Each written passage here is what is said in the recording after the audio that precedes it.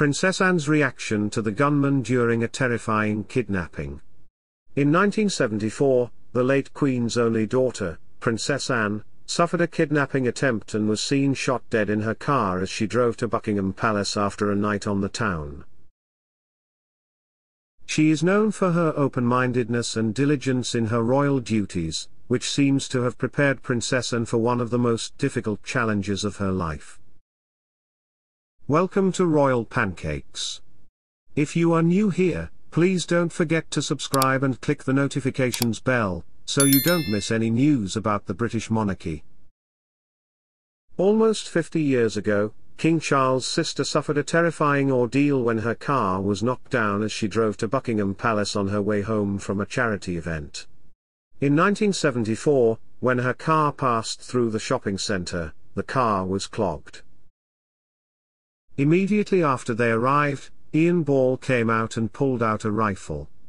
He shot the royal family's driver and bodyguard, as well as a press photographer who tried to intervene.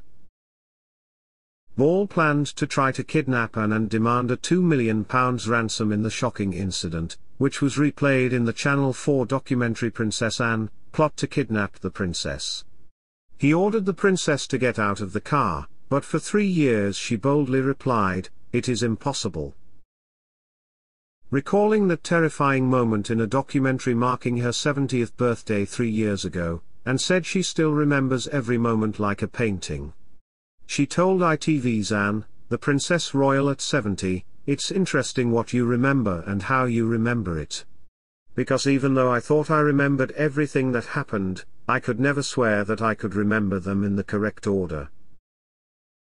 Because it was like a photograph, a personal photograph. Very clear. It's funny.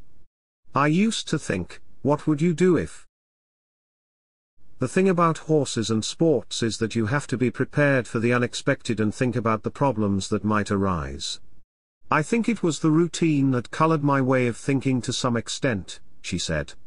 Anne tried to talk to Ball and she said she wouldn't get out of the car.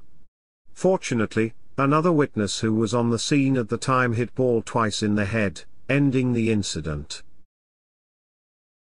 The Queen presented medals to all 4 shot by Ball as a thank you for saving her daughter's life. Ball later pleaded guilty to attempted murder and kidnapping. Last year, Anne was named the hardest working member of the royal family, having completed 214 missions, including visits to the United States and the Falkland Islands in 2022. This is the highest number of official engagements, according to an analysis of the court circular, a record of official visits and engagements by senior members of the royal family.